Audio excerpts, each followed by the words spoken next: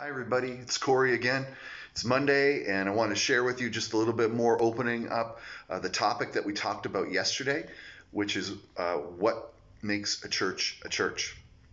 And in the midst of that, we opened up a Bible passage from a speech of Stephen in Acts chapter 7.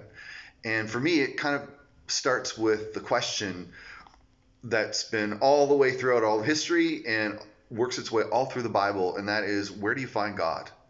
God, where are you? And I know that's a question a lot of people are asking these days. Where is God? What is God doing? And the answer that a lot of people had come up with throughout history was found in religion. You find God in religion. And religion was often tied to holy people, holy places, holy buildings. And that's even true in the Old Testament, where it's talking about the temple. And then, so I want to remind you of Stephen's words, where he kind of deconstructs that idea that God can be found in a building. And here's what he says. He says, "Our ancestor carried the tabernacle with them through the wilderness.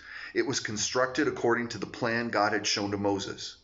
Years later, when Joshua led our ancestors in battle against the nations that drove out of this land, the tabernacle was taken with them to their new territory, and it stayed there until the time of King David." And so that's the idea, that God lived in a tabernacle. That was a tent that traveled with God's people through the wilderness. It was a symbol of the presence of God. And a lot of people thought that's where God lived. That's where God was. And then later on in Acts chapter 7, it says that David found favor with God, and he asked for the privilege of building a permanent temple for the God of Jacob. But it was Solomon who actually built it. However, the Most High doesn't live in temples made by human hands. As the prophet said, "Heaven is my throne, and the earth is my footstool. Could you build me a temple as good as that?" asked the Lord. "Could you build me such a resting place? Didn't my hands make both heaven and earth?" And so this is the idea that Stephen's making this point, that the leaders throughout all of Israel's time rejected God. They rejected him over and over again.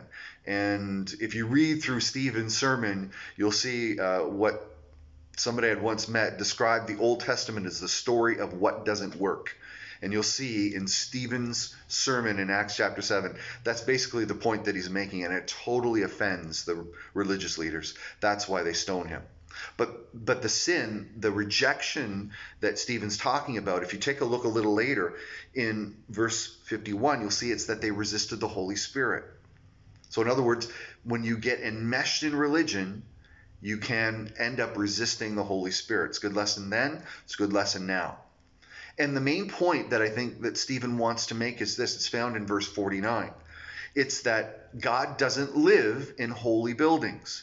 In fact, God doesn't even need holy buildings. Isn't that the point of verse 49? Where Stephen says, "Heaven's my throne, the earth's my footstool. Can you build me something better than that?" The answer is, of course, no. And so what you'll see is Stephen is building upon a tradition that really intensified with the prophets of the Old Testament. It's a critique of people who get really wrapped up in temple religion. In other words, letting a building and all the things happening in it, letting that be your faith, the center of your faith. So much so, the most famous critique is found in Jeremiah chapter 7. And if you don't know Jeremiah chapter 7, you should read that one. That is one of the most famous sermons in the Old Testament, where God asked Jeremiah to go to the temple steps and basically call out his people about temple religion, that they were trusting in the wrong things and their hearts were far away from God. But here's one of the things that Jeremiah says in that sermon, Jeremiah 7:4. "But don't be fooled by those who promise you safety simply because the Lord's temple is here." They chant, "The Lord's temple is here. The Lord's temple is here." It's not going to work, Jeremiah says. It's just a building. And then Jesus carried on that tradition as well. In fact, it got Jesus in a lot of trouble with the Pharisees and the religious leaders of his day, because he talked about how the temple would one day be torn down. And that was totally offensive to the religious leaders. It was torn down. Jesus was right. But looking ahead, that offended them. Jesus threw the money changers out of the temple. And so he was basically saying, hey, listen, I know what should happen in this place, and people's hearts are far from me, and I want it shut down. You'll see later on in Jesus' life when he died, the curtain of the temple was torn in two. And then Jesus, he talked about that the temple was him. In fact, in John chapter 2, if you have your Bibles, turn there. John chapter 2 in verses 19 to 20. We have this scene that happened several times in Jesus' ministry. And this is just after Jesus clears the temple. And here's what he says in verses 19 and 20. After they asked him, okay, what miraculous sign are you going to give us to show us that you're really, truly from God?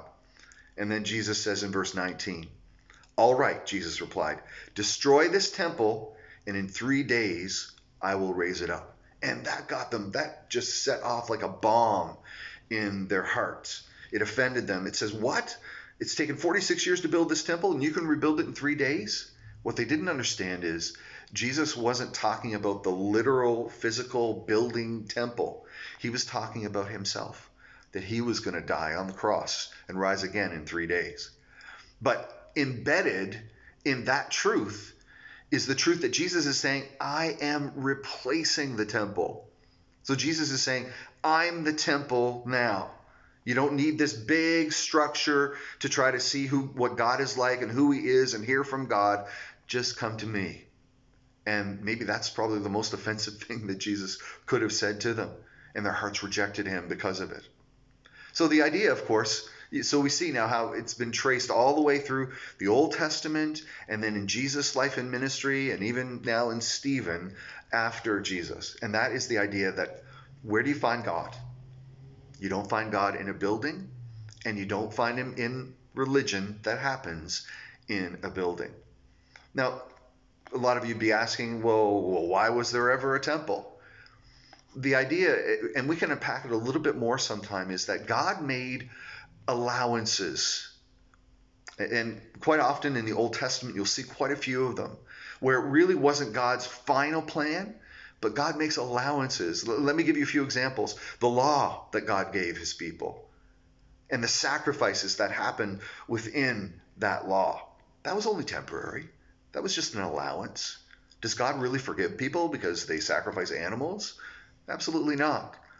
Does God want us down to every little dietary requirement and what clothes we wear? All of that's spelled out in the law. Good stuff in the law. Good stuff embedded in the sacrifices, but that wasn't God's real desire. He was accommodating to them. He was making an allowance. Same thing happened with a king. God's people wanted a king like all the other nations around them. Did God want them to have a king? No, he wanted to be their king, but he made allowances for it.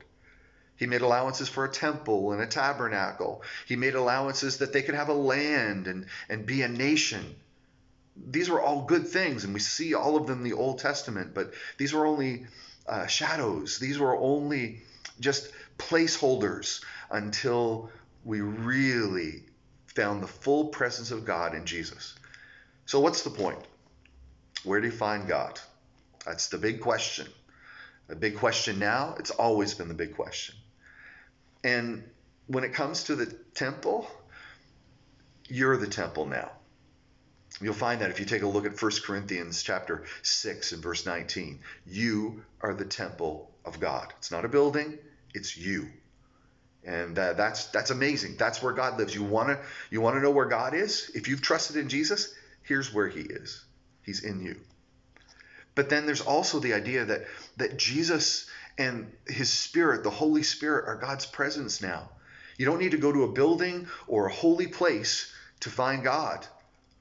You find God in Jesus and his Spirit that's at work in the world and in you. And it also means that worship doesn't need to happen inside of a building. I still believe you need to get together with the people of God, but worship can happen anywhere, all the time. So I hope that's encouraging to you today. Now you know where you can find God.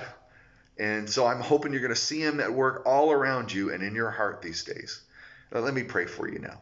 God, I pray for your people. I pray that they would know your strength in these days. I pray that they would know your presence in these days.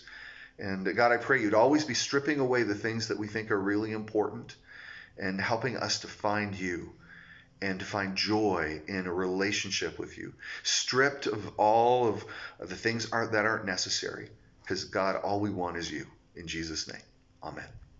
See you again later. Bye.